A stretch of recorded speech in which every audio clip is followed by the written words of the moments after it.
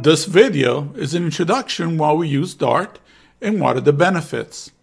Commenting code, the main entry point to an application, how to declare variables, numbers, strings, Booleans, lists, maps, runes, operators. Before you can start developing Flutter apps, you need to understand the programming language used, namely Dart. Google created Dart and it uses it internally with some of its big products such as Google Ads. Made available publicly in 2011, Dart is used to build mobile, web, and server applications. Now Dart is productive, it's fast, portable, approachable, but most of all reactive. Dart is an object-oriented programming language, and it's a straightforward language to learn, and you can get started relatively quickly. Now, what are some of the benefits of using Dart? Dart is ahead of time compiled to native code, making your Flutter app fast. In other words, there's no intermediary to interpret one language to another, and there are no bridges. Ahead of time compilation is used when compiling your app for release mode. Dart is also just-in-time compiled, making it fast to display your code changes, such as Flutter's stateful hot reload feature. Just-in-time compilation is used when debugging your app by running it in the simulator. Now, since Flutter uses Dart, all of the user interface code is written in Dart, removing the need to use separate languages like markup code and visual designers to create the UI. Flutter rendering runs at 60 frames per second and 120 frames per second for capable devices. Now, the more frames per second, the smoother the animations in the app. Comments can be used to describe the logic and dependencies of the app. There are three types of comments: single line, multi-line, and documentation comments. Single line comments are commonly used to add a short description. Single-line comments begin with 2 forward slashes, and the Dart compiler ignores everything to the end of the line. Multi-line comments are best suited for long descriptions that span multiple lines. Multi-line comments begin with a /* and end with an */. The Dart compiler ignores everything between the slashes. Documentation comments are used to fully document a piece of code logic, usually giving detailed explanation and sample code in the comments. Documentation comments begin with 3 forward slashes, and the Dart compiler ignores everything to the end of the line unless enclosed in brackets. Using brackets, you can refer to classes, methods, fields, top-level variables, functions, and parameters.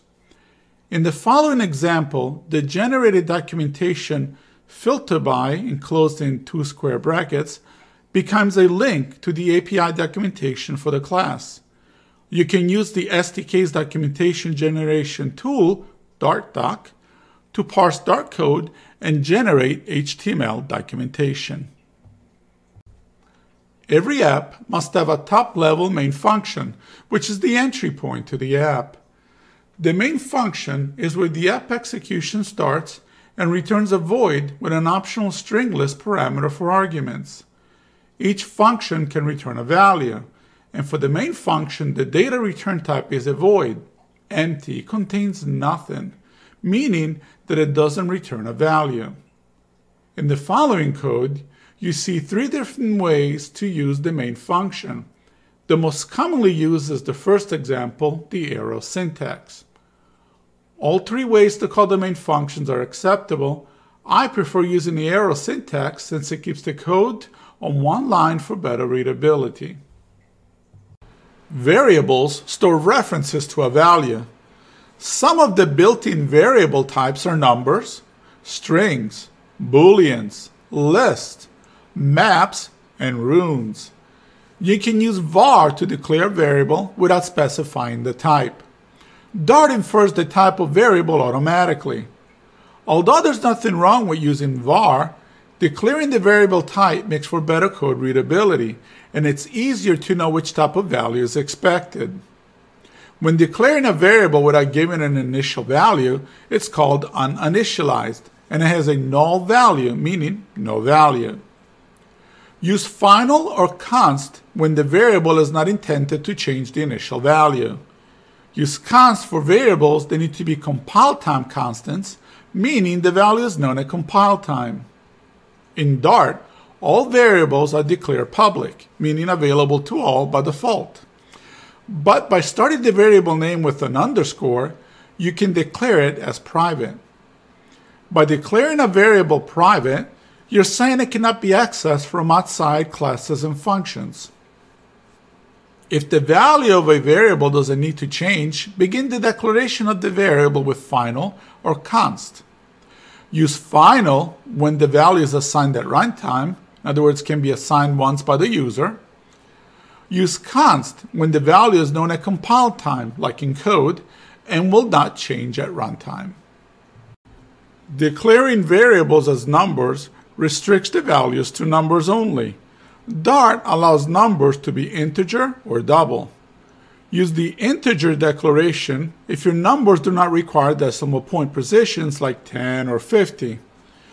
Use the double declaration if your numbers require decimal point precisions like 10.25 or 50.7525. Both integer and double allow for positive and negative numbers, and you can enter extremely large numbers and decimal precision since they both use the 64-bit values. Declaring variables as string allows values to be entered as a sequence of text characters. To add a single line of characters, you can use single or double quotes. To add multi-line characters, use triple quotes. Strings can be concatenated, combined, by using the plus operator or by using adjacent single or double quotes. Declaring variables as Boolean allows a value of true or false to be entered. Declaring variables as list, comparable to arrays, allows multiple values to be entered. A list is an ordered group of objects. In programming, an array is an iterable, accessed sequentially, collection of objects, with each element accessible by the index position or a key. To access elements, the list uses zero-based indexing, where the first element index is at 0, and the last element is at the list length, the number of rows, minus 1, since the first index is 0 and not 1. A list can be of fixed length or growable, depending on your needs. By default, the list is created as growable by using list. To create a fixed length list, you add the number of rows required by using this format. The following example uses string interpolation for the print statement. The $sign before the variable converts the expression value to a string. Maps are invaluable in associating a list of values by a key and a value. Mapping allows recalling values by their key ID. The key and value can be of any type of object, such as string, number, and so on. Keep in mind that the key needs to be unique since the value is retrieved by the key.